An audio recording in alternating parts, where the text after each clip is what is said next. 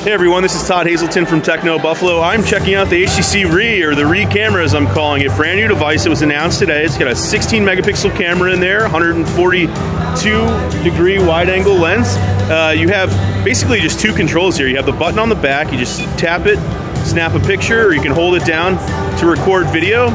And then up front here, if you hold this button down, you can switch between slow motion and regular. Oh, we gotta stop the video. Switch between slow motion.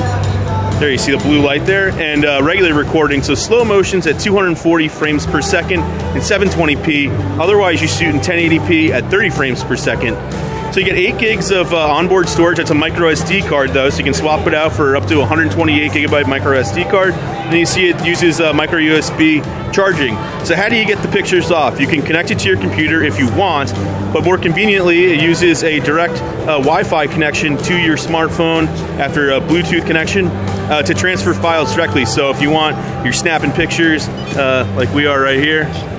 and the pictures will show up right on your smartphone. Video, same thing. So really cool device. HTC is going to sell a ton of accessories with it too. It'll hit Best Buy, AT&T, Verizon, Amazon, HTC's own site soon for $200. Thank you guys so much for watching this video, and if you guys would like to see more tech related videos, make sure to hit that subscribe button down below.